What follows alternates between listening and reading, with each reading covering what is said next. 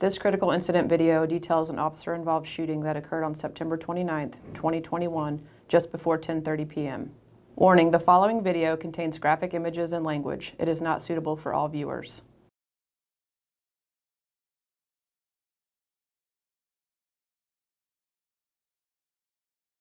Shortly before 10:30 p.m., detectives with IMPD's Violent Crimes Task Force and Violence Reduction Team were tracking 31-year-old Jasmine Brame.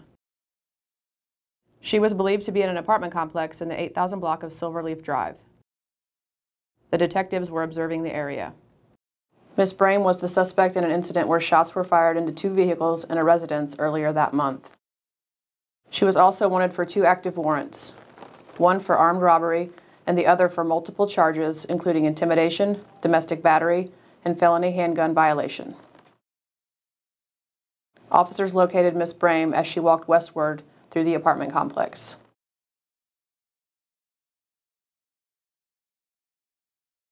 BRT Sergeant Jones was in full police uniform and fully marked police car when he saw Ms. Brame run across Harcourt Road to the 1900 block of Covey Lane. Sergeant Jones exited his car and gave commands for Ms. Brame to get on the ground and show her hands. Ms. Brame reached towards her waist and took off running around the corner of a fence. It was dark outside, and this location has minimal lighting. Sergeant Jones drew his service weapon and followed to where Ms. Brame disappeared around the corner. As Sergeant Jones came around the corner, he saw Ms. Brame standing against the iron fence attempting to hide behind a brick pillar. Sergeant Jones moved closer and saw that Ms. Brame was pointing a gun directly at him. Sergeant Jones discharged his service weapon once, striking Ms. Brame.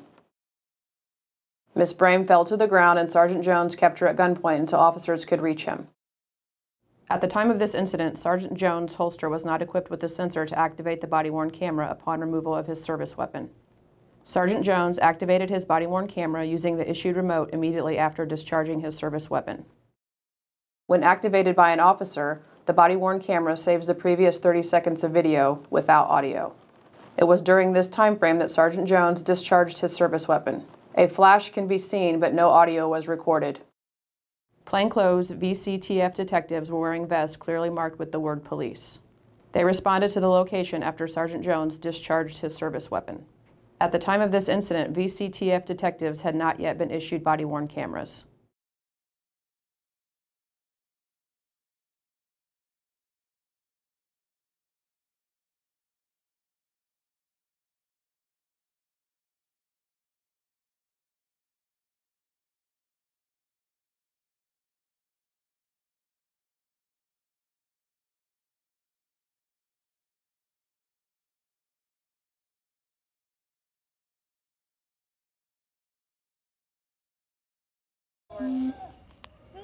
Recording. Show me your hands!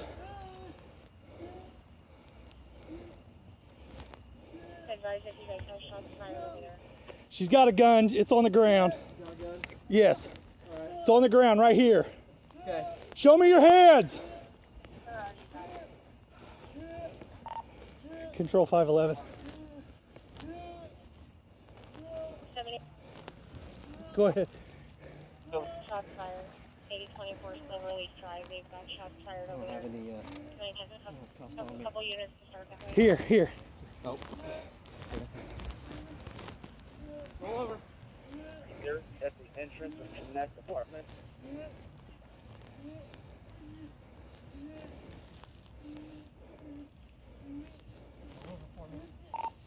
Advise I've been involved in a police action shooting. See if you can get some medics here. You Jenny, pair of cuffs. Switch over to the channel. We've got multiple channels going on. We'll get you taken care of. Are we okay? Yeah, the gun's back there.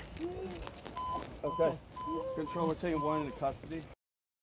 The handgun Ms. Brame had in her possession was recovered. Sergeant Jones and other officers provided medical aid until the arrival of paramedics. Ms. Brame was transported to St. Vincent Hospital and was listed in stable condition. On October 6, 2021, the Marion County Prosecutor's Office filed the following criminal charges on Jasmine Brame for her alleged involvement in this incident: carrying a handgun without a license, felony 5, resisting law enforcement, felony 6, pointing a firearm, felony 6, The incident is being investigated by IMPD's Critical Incident Response Team. A separate and independent investigation will be conducted by IMPD's Internal Affairs Unit to ensure compliance with department policy. The Marion County Prosecutor's Office is being consulted throughout the investigative process. This incident will be reviewed by the Civilian Majority Use of Force Review Board. This occurs after the conclusion of the criminal process.